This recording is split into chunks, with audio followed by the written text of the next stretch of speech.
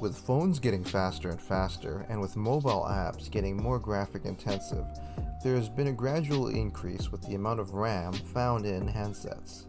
Gone are the days when you could simply have 1 GB or less of RAM in your phone. So while the general conception that for computers more RAM is better isn't necessarily untrue, it's a little bit different for mobile phones. When thinking about RAM on mobile phones, you're mainly thinking about your apps and the memory that your apps are using.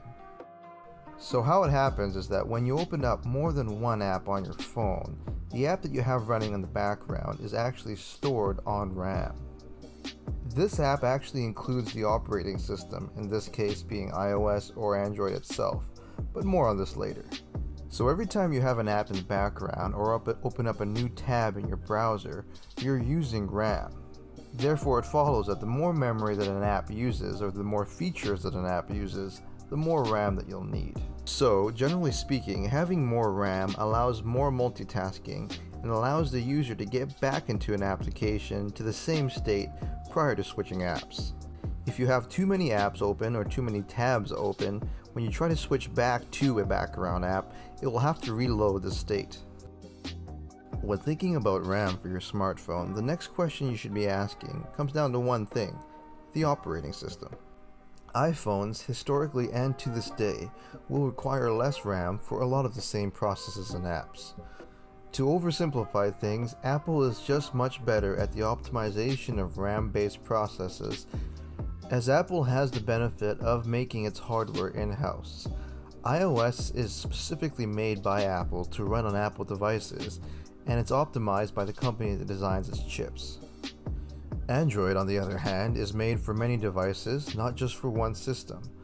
On top of this, each individual handset maker will add their own skin on top of base Android that could potentially take up more RAM as well. So, as a general rule of thumb, if you're using an Android phone, you'll be needing more RAM. So let's take a look at just exactly how much RAM most common apps take up on your phone. Social media apps like WhatsApp and Messenger usually take up between 100 and 300 megabytes of RAM on your phone. These are on most people's phones, and even the most basic of handsets should be able to handle these apps no problem. Next up are browsers and video players, which can take up much more RAM on your phone depending on how many tabs you have open. Google Chrome, one of the most popular web browsers for Android, can regularly use up to 500 megabytes of RAM, which is half a gigabyte. If you're loading any kind of graphic intensive site or playing a video, this number can jump up dramatically.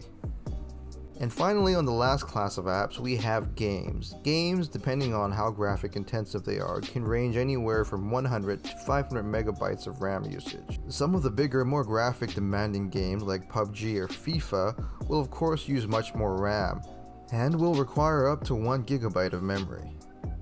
So when you add up all these numbers for social media apps, browsers, and games, and of course the actual cost of RAM for the operating system itself, you can begin to see why we have 6, 8, and 12 gigabytes of RAM on these modern phones.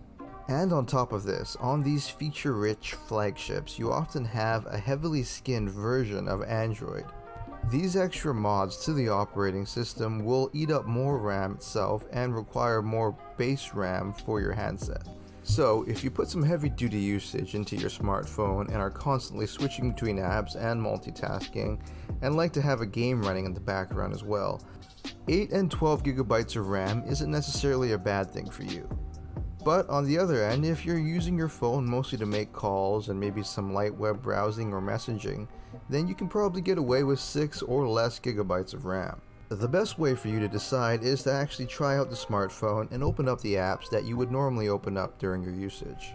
If you find some lag when switching between apps, or you find that your apps and or web pages are reloading themselves while multitasking, you might want to opt for more RAM. So I hope this video helps you decipher just exactly what kind of specifications you require on your next phone. If you think your smartphone requires RAM for different reasons, leave a message down below. Don't forget to subscribe, and thanks for watching.